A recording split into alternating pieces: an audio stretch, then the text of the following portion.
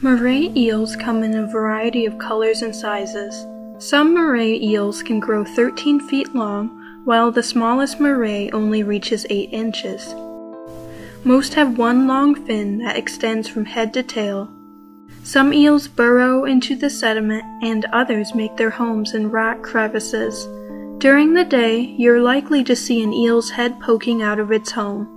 There are over 200 species of moray eel.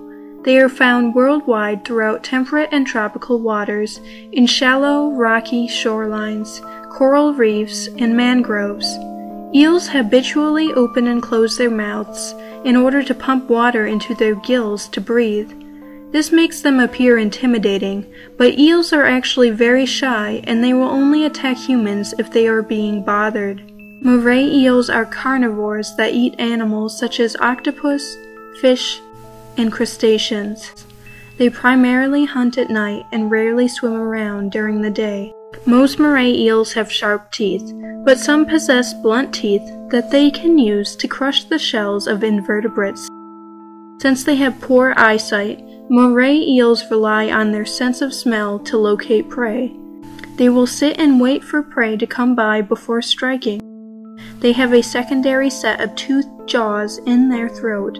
These jaws can thrust forward to grab and drag prey down into their digestive system. An eel will seize prey with its first set of jaws, then the second set of jaws moves forward to snatch the prey for swallowing.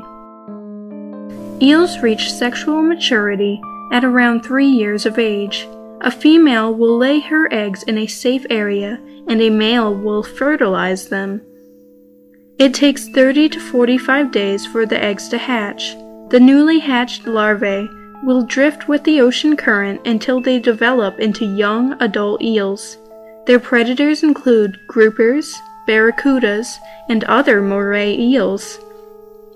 It is important to note that despite their appearance, moray eels are fish. They are not related to snakes. For more marine facts, click the subscribe button.